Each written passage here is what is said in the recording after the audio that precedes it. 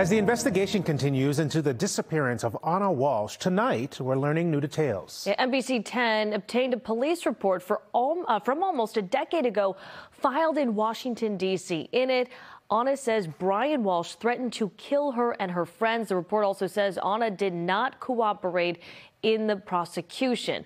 Ana's husband is currently in custody, accused of misleading investigators in this current case in Cohasset. Ana's Cohasset community gathered to show its support this evening with a vigil. People are concerned about Ana, worried about her kids, and still trying to figure out what just happened in their community. NBC 10's Michael Rosenfield is there live to take us through the emotion of tonight's vigil. Glenn, this really was a very meaningful event for so many people who came out here this evening. About 100 people were here on the town common in Cohasset tonight to pray for the Walshe family.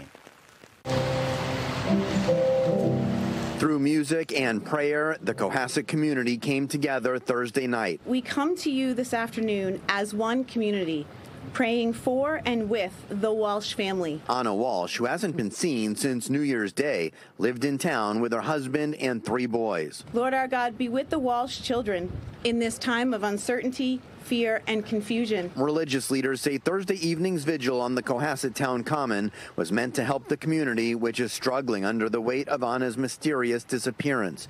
Many are dealing with anger, horror, and grief. My heart breaks for them and, what she might have gone through. There were candles, a minute of silence, and prayers for Ana and for her 3 sons, and hope that the children will be able to face the challenges that have been thrust upon them. I hope they're not confused. I hope someone's helping them work through what's going on. They're missing their mother and their father. The father, Brian Walshe, is charged with misleading the investigation.